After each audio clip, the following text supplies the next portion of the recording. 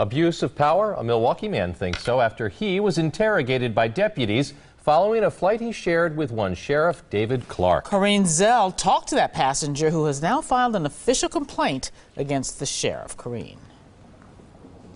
Dan Black says his interaction with the sheriff on the plane was 10 seconds tops. It's what happened here when he arrived at the airport that still has him in shock. So it was equally scary, embarrassing, and hilarious, like totally bizarre. Snapchat video shows deputies escorting Dan Black out of the airport. Black says this all started Sunday while boarding his plane in Dallas. I can't really tell if it's him, you know. He's not in his signature cowboy hat. He's in Dallas Cowboys gear. So I say, oh, are you Sheriff Clarke? And he says, yeah.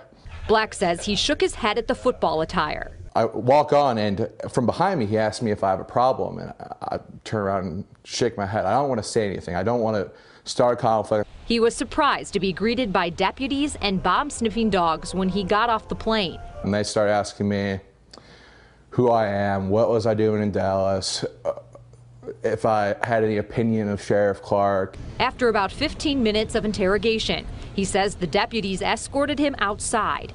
A source from the sheriff's office confirms this interaction.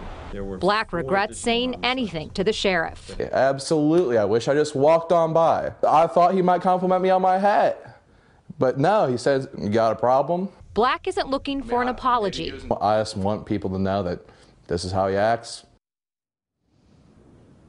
Last year, a passenger on a flight with the sheriff was charged with intoxication and disruptive behavior after repeatedly making racial slurs towards Clarke.